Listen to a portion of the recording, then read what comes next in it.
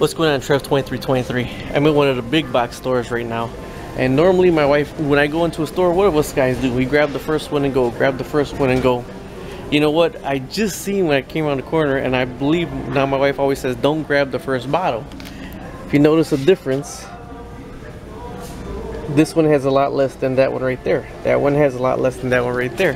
Well, as I turned the corner, somebody actually pulled in the, watch, there's somebody behind you.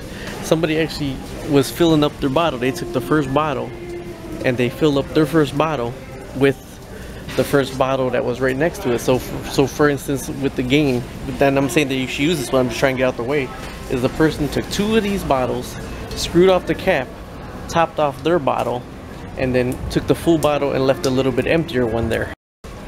So this is why my wife always says never just grab the first one, because if you could see, if you would have come grab the first one, you'd be missing a whole bunch out of that first one, because somebody else comes down the aisle and fills up their bottle all the way and then puts the other one back. All right, well, I just want to let you know, make sure you're getting everything you're paying for.